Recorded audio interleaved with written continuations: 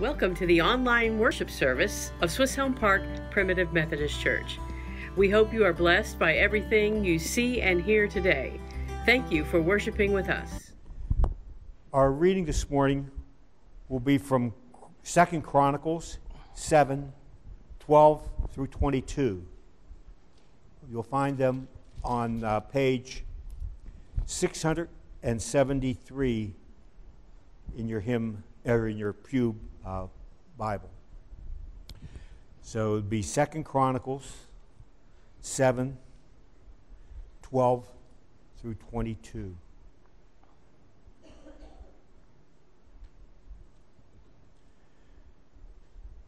Then the Lord appeared to Solomon by night and said to him, I have heard your prayer and have chosen this place for myself as a house of sacrifice. When I shut up heaven and there is no rain, or command the locusts to devour the land, or send pestilence among my people, if my people who are called by name will humble themselves and pray and seek my face, and turn from their wicked ways, then I will hear from heaven and will forgive their sin and heal their land. Now my eyes will be open and my ears attentive to prayer made in this place. For now I have chosen and sanctified this house, that my name may be there forever, and my eyes and my heart will be there perpetually. As for you, if you walk before me as your father David walked, and do according to all that I have commanded you, and if you keep my statutes and my judgments, then I will establish the throne of your kingdom, as I have covenanted with David your father, saying, you shall not fail to have a man as ruler in Israel.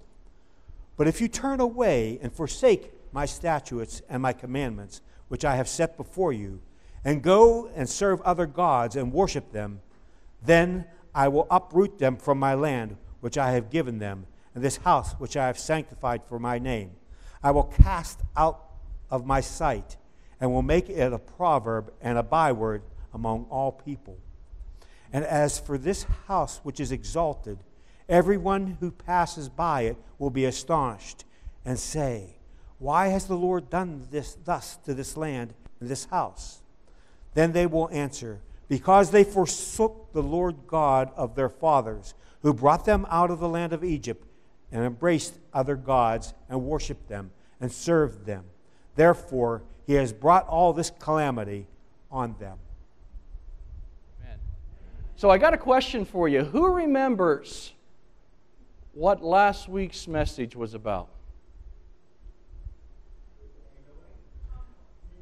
Humility is, I think that's what we have here.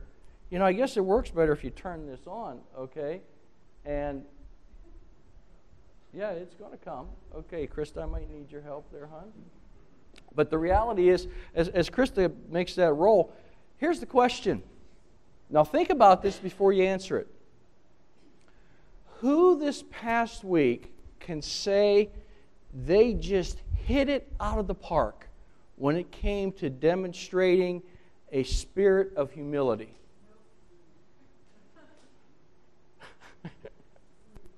Yeah, be careful with that, okay? To say, yeah, this week I was humble, okay? And everyone knew it. I mean, everywhere I went, they said, oh, aren't you just the spirit of humility? Well, if that's the case, we need to go back. You may have a better chance of running the bases for the Pirates, okay? You know, Janice and I were talking earlier about some things with baseball, and one of the things that you have to understand as far as a player for the Pirates is that first base is overrated. Okay? So first base as a defensive means, if the ball is thrown to you, you just need to do what? Step on it. Remember, that wasn't able to happen. And then if you hit a home run, what's another thing essential as you run around the bases and touch home and think you hit a home run? You have to touch them all. You have to touch first base as well. So yeah, it's quite a process. But anyway, humility. Well, what do you think the subject's going to be today? What do you think it's going to be today? Because see, that's why we're taking the survey. We last week had Yana read, and now today Bill read. And so remember what he said after humility. It's up back here. Sorry. Okay, babe. So here's the reality. Here's the reality. Solomon was being spoken to by God. And Solomon was told by God, look, what if I do what? Shut up heaven. And what if in that whole process, what happens? There's all these things that happen upon your land, throughout the land. And we get to a place where what occurs? You're up against the wall. What are you going to do when all the storms of life and the opposition are just in your face? Last week, the first thing that God said to Solomon that you guys need to remember is be humble. Be humble and don't let pride and don't let the things of yourself do what? Overtake you. And now today, we consider the next part of what he said to Solomon is to pray. So let me ask you straight up today, how can you define the word prayer? What is prayer?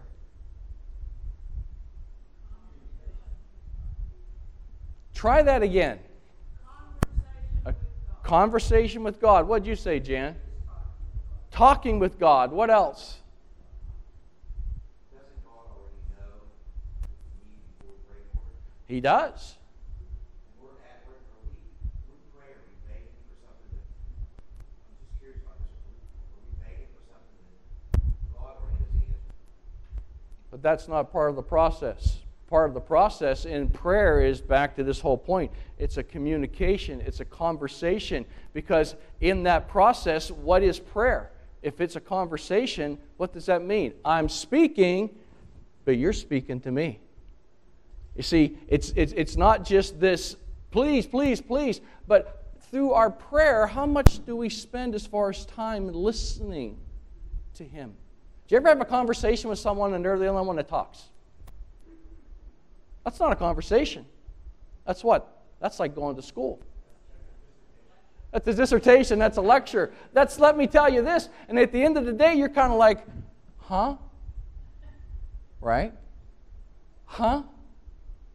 Prayer shouldn't be that way. And so when we consider these things today, prayer is the way we communicate, it's the way we talk to God, and that conversation could and should center around the part of what? Praising Him, honoring Him, telling how much we love Him.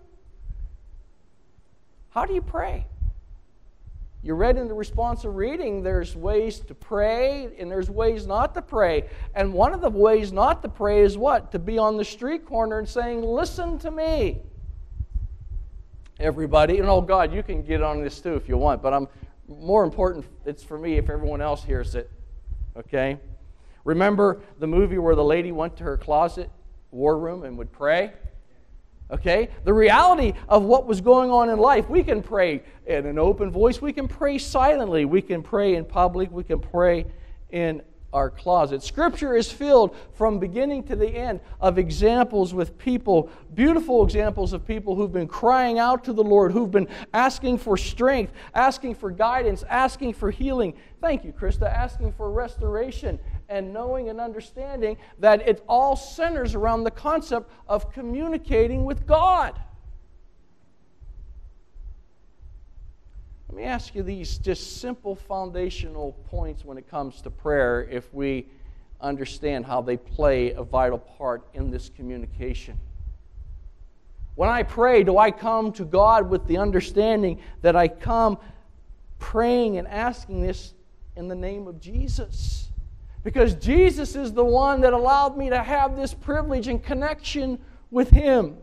Do I pray in faith believing? Do I pray in the might of the Holy Spirit? Do I pray feeling and believing in God's favor? Praying as my soul is emptied out and cries out to God? Do I draw near to Him? Do I kneel before Him in holy reverence and adoration in this conversation? You see, prayer, as God was telling Solomon, humility is critical because in that part, what has happened? You've removed all the pride out of yourself, and now I'm before the presence of God, hinging upon every word, every thought, everything that He gives me through His Word and through His Spirit to communicate and demonstrate His power and presence and purpose in my life. And that's why God was telling Solomon, what if heaven was shut up right now? What are you going to do? Because you have circumstances right now in your life and you're saying, hey, this is what's at my door right now. This is what the people at work are doing. This is what the kids at school are doing. This is what my family's doing. And I feel all these things. What are you going to do? You're going to start blaming people? You're going to start keeping score? You're going to start doing this, doing that? God told Solomon, keep your pride out of the way. And allow my will to be front and center. Now get on your face and call upon me in that spirit of prayer. What was one of the things that Jesus was so upset with when He was seeing what happened in Jerusalem on the triumphal entry? They took the house of prayer and did what? Turned it into a den of thieves. Think about this church and think about our lives and think about the body of Christ here and all around the world. God told Solomon, when people walk by this place, if you don't do it right, I'm going to shut it down. And people are going to say, what happened there? And they're going to say, that's the place where the people thought more of themselves than upon relying upon the presence and power of God in their life. When people walk by this church, what do they see? When people see you and me, when people see this church on social media, what do they see? What do they understand? After everything all settles, do they see it as a house of prayer? When they see you and me, do they see us as a people of prayer?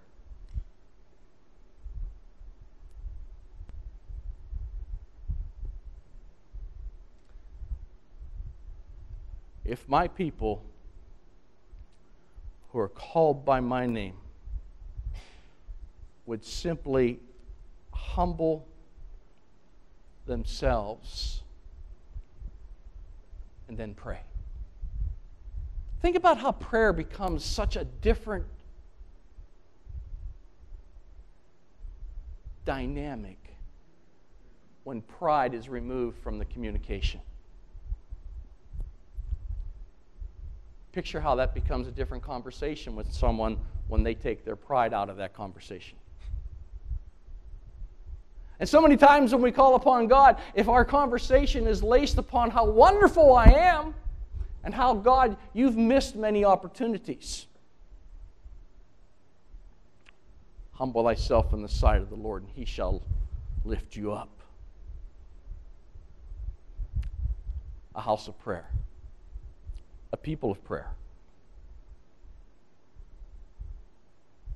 1 Thessalonians chapter 5, verse 17 simply calls us to do what? To pray without ceasing. So we have a question for you right now. And don't answer this out loud, okay? How often do you pray? How often do you pray? 1 Thessalonians chapter 5, verse 17. And pray without ceasing. Just as our lives, as Paul called the Roman church to know and understand, that our lives should be a continual act of worship.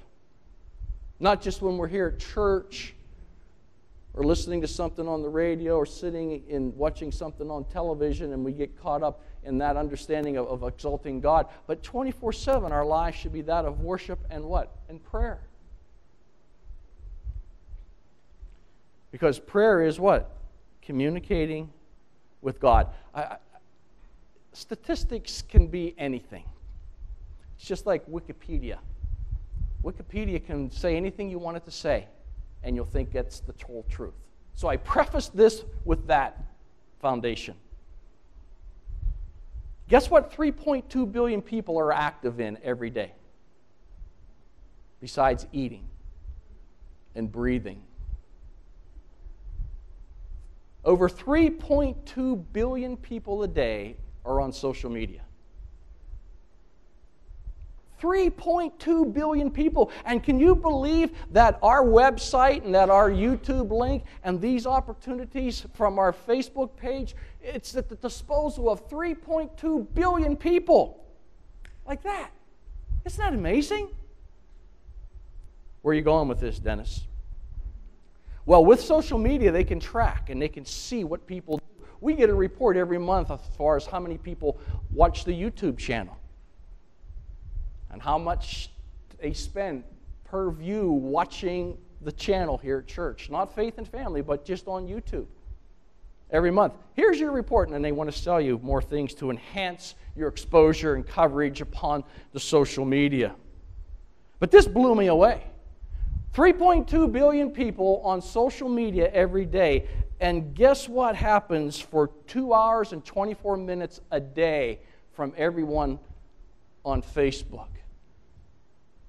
That's exactly right. They're on Facebook for 2 hours and 24 minutes a day. They're an average consumer on Facebook.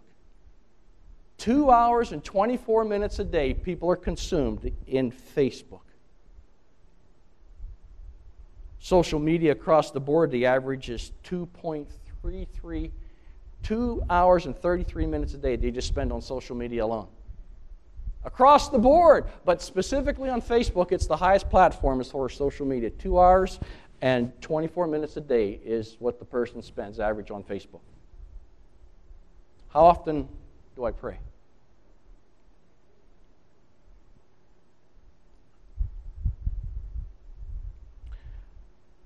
Do you believe in prayer?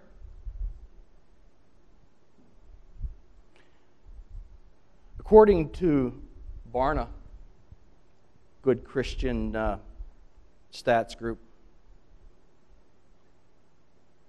the adults in America, 79% of the adults in America has prayed at least once in the last 3 months. Wow. According to Barna, 82% of those people who say they pray silently. They don't pray in public. They don't pray openly. They pray silently. Of those 79% who pray, 62% of that group that prays, 62% of that group do nothing but thank God and give Him praise for blessings in their life. Of that group, 47% of the people that pray would ask for issues pertaining to health. And of that group that prays, 43% of that group would ever spend any time in the areas of confession and repentance. But as across the board, when you think of 79% of adults in America say that at least in the last 3 months they prayed at least once. Do you believe in prayer? What would be your statistic today? What do you spend the most time in through the course of a day, throughout the week, when you see what occupies and centers and calls for your attention? Solomon was being reminded, look, you guys have a good thing going here. This temple, it's amazing. You just had an 8-day celebration. It's phenomenal. And all the things that can happen to exalt the kingdom and bless the lives of people. Remember, stay humble. Remember to pray. So how often do I pray? Do I even believe in prayer?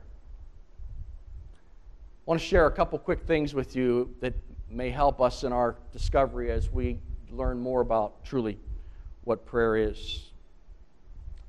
And the first thing after we ask the question, do I believe? I want to share this thought with you. First of all, don't worry. What's the next part? Be happy.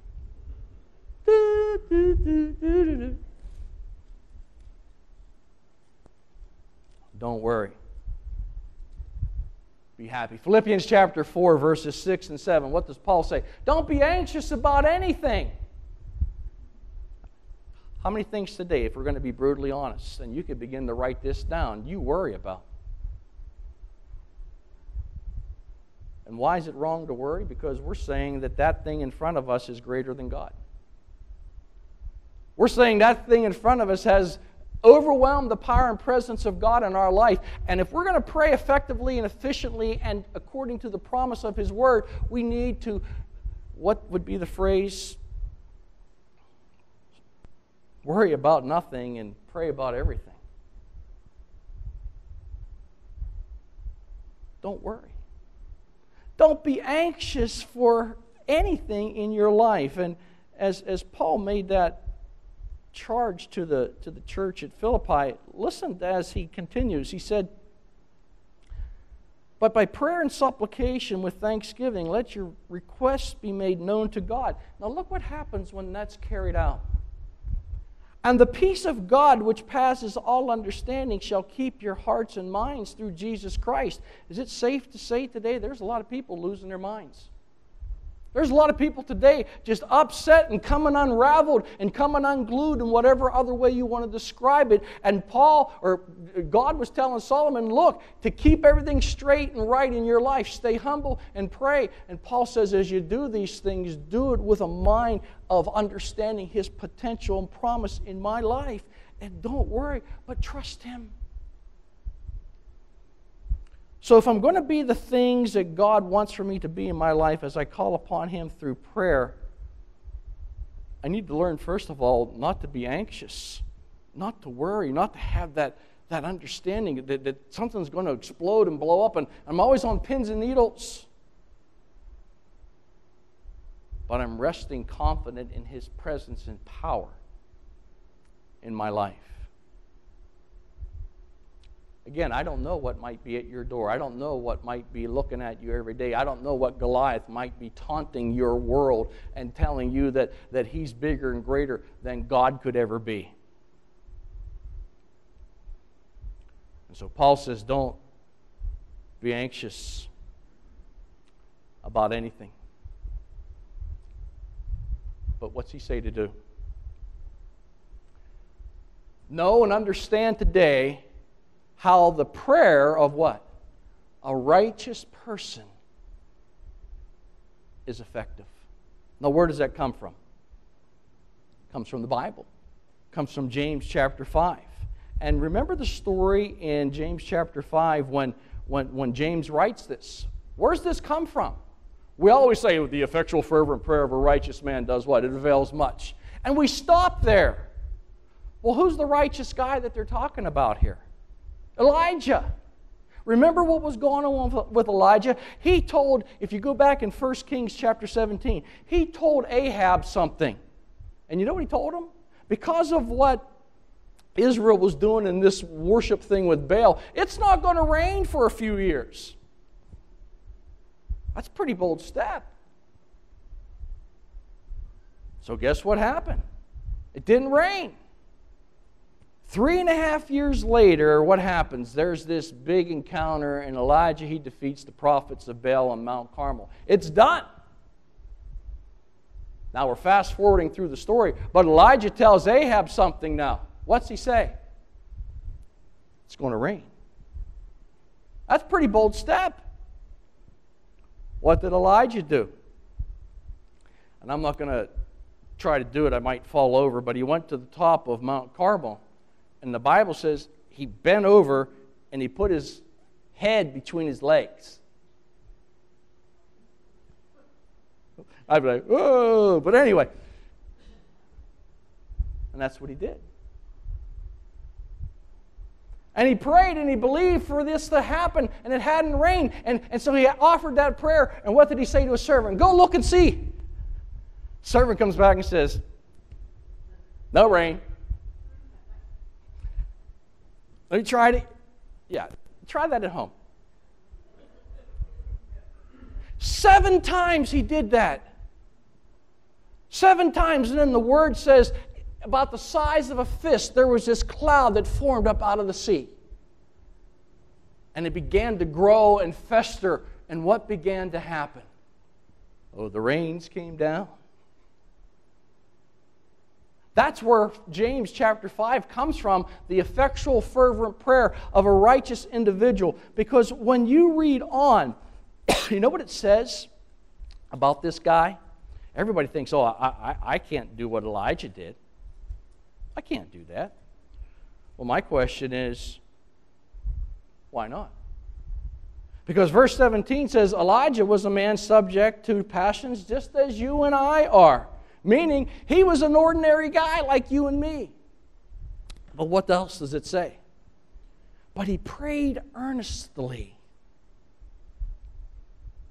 He prayed earnestly that it might not rain, and it didn't rain on the earth for the space of 3 years and 6 months. Excuse me, and then he prayed again. And the heavens gave rain, and the earth brought forth her fruit. Elijah was a normal guy like you and me, and God used him. Why? Because the prayer of a righteous person is very effective. You can do so many things in the world today.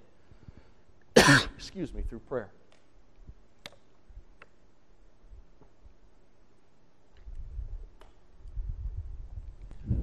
Well, that's what the preacher's for. I'll call Cornerstone and get on the prayer line. We have WhatsApp. Someone asked me one day, what's the app we have? I said, you just said it, WhatsApp. But anyway, they said, oh, okay. But do you believe that today for you? Do you believe you have the same spirit and resolve and ability as Elijah to have what? An effect upon the world that we live in today? We're not begging, we're imploring, we're believing with an earnest heart as we communicate with God. And God demonstrates back to us as well through His voice and by His Spirit of His purpose and plan. The prayer of a righteous individual. It's powerful, it's forceful, and it's effective. Let me ask you this question. Do you believe your prayer is effective?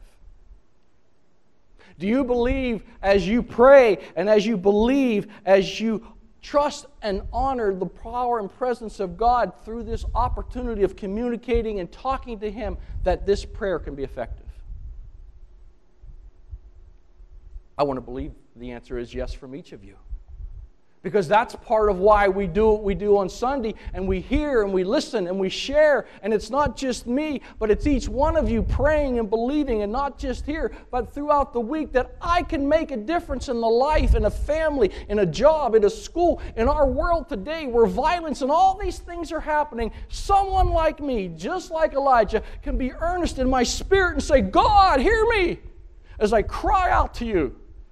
And God puts His arm around you and says, be of good cheer and know and understand that my Son overcame the world, and through this, glory is going to be brought to the kingdom of God. Friends, that's what God was telling Solomon when He said, what if heaven gets shut up? What are you going to do? That Goliath, that circumstance that you're looking at in your life, what are you going to do about it? I can be like Elijah, and I can do that. I can pray. I can believe and know God's purpose and plan through these things. How often do I pray? I need to pray a whole lot more, folks. How effective is my prayer? I need to be a whole lot more effective. We don't have to look far around the church and through the community and around this land to see that there are things that need praying for. But it first has to start within our hearts and see where we are, to be effective and efficient to reach and touch the world.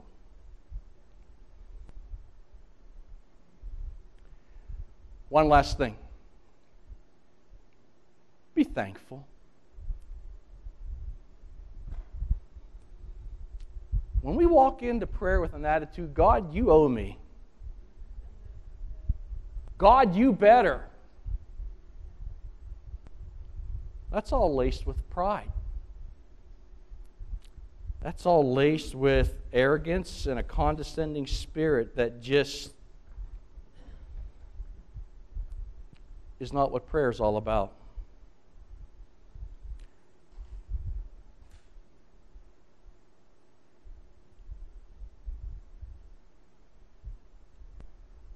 Are we truly thankful for what we have and who we are. And for the privilege that God has given us today at this time to serve and honor Him.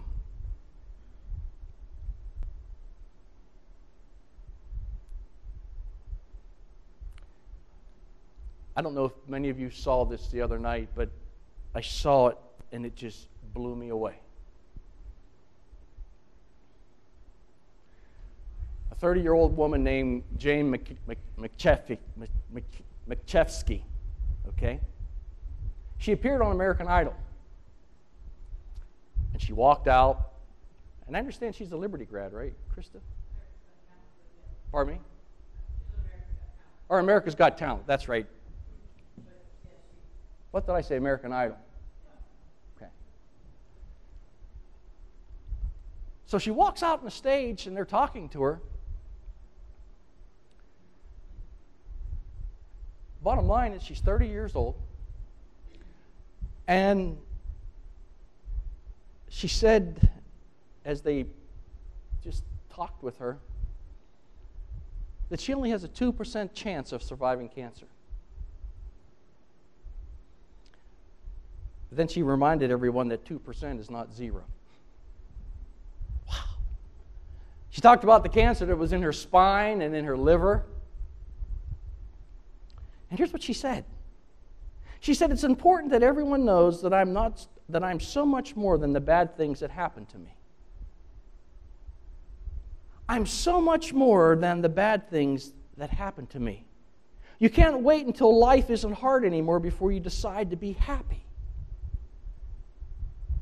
Here's a girl who's walking out grateful that she can breathe and isn't wanting to focus upon these things, but just to be grateful. And I'm thinking, oh my word, am I truly thankful? So I did a little more research on her. And she talks about the struggles that she's been through in life because of cancer. She realized one day that the person who told her she loved her, he didn't want to be married to her anymore. Lost that relationship. And then she goes on to say this. I remind myself that I'm praying to the God who let the Israelites stay lost for decades. They begged to arrive in the promised land, but instead He let them wander. Answering prayers they didn't pray. For 40 years their shoes didn't wear out. Fire lit their path each night. And every morning He sent them mercy bread from heaven. She said, I look hard for the answers to prayers that I didn't pray. I look for the mercy bread that He promised to bake fresh for me each morning. The Israelites called it manna. And you know what that is translated? What is it?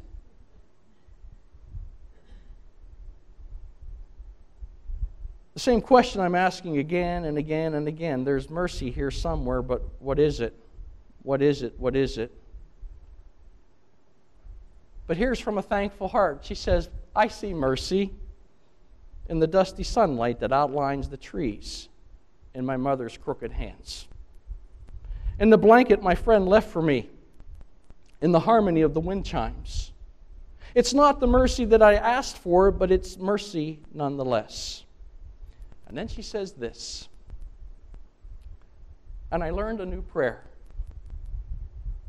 Thank you.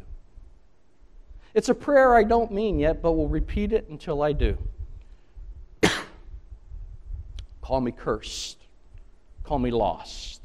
Call me scorned. But that's not all. Call me chosen, blessed, sought after. Call me the one who God whispers His secrets to. I'm the one whose belly is filled with the loaves of mercy that were hidden for me. You see, many times in our life we predicate upon this thing of prayer. Did I get what I want? It's almost like taking a list to Santa Claus. I didn't get that. You'll shoot your eye out, kid, and he pushes us down the step, over the slide. I don't know. But where's our heart today of thanksgiving? And to know the one who I call on will provide the things necessary to glorify Him through the circumstance that has perplexed me and this 30-year-old woman standing there. It was so moving to the point that the brick wall, Simon Cowell, was so touched. He stood up, and if you're familiar with America's Got Talent, he hit the golden button, and she was advanced to the finale. That's real stuff. So when people see the church, when people see you, when people see me, do they see someone who in their heart isn't overwhelmed and not anxious, but believing and trusting God and knowing and understanding in the midst of these things that by petition and prayer, because the next part of that verse calls us to be what? Thankful. Do they see that?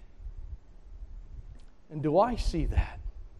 And it's not predicated upon what I think it should be, because Israel, 40 years wandering, their shoes never wore out.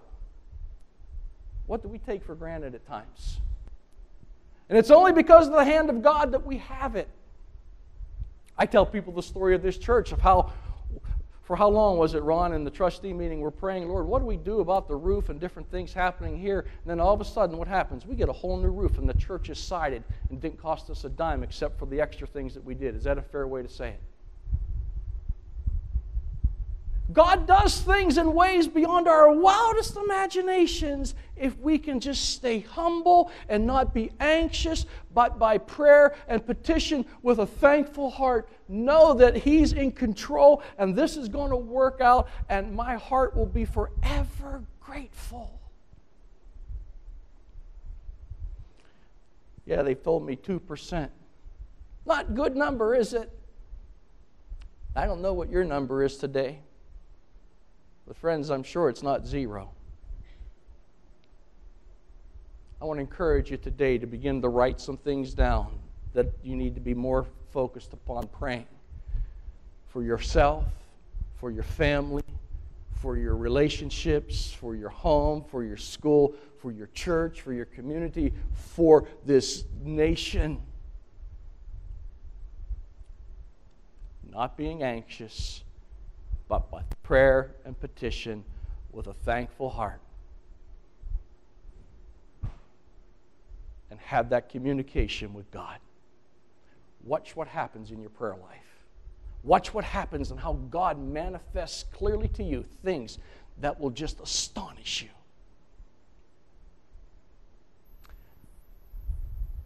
If my people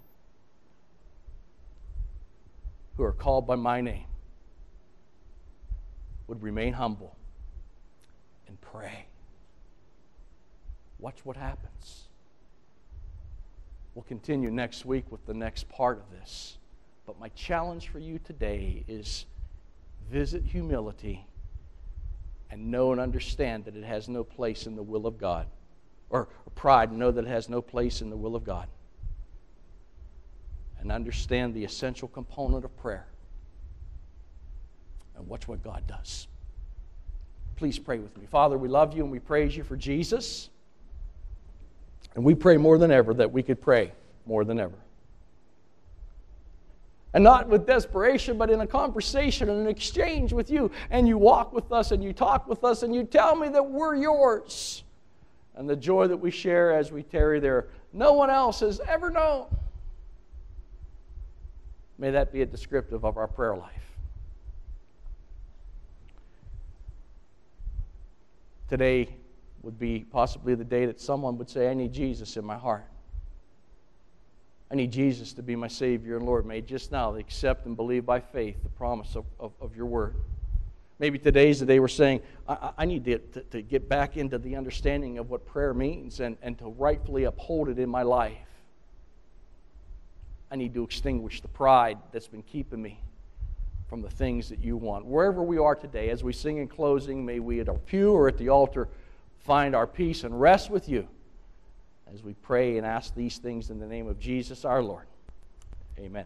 Thank you again for joining us today. For more information on how to stay connected, go to www.swisshelmparkpmchurch.com. God bless you.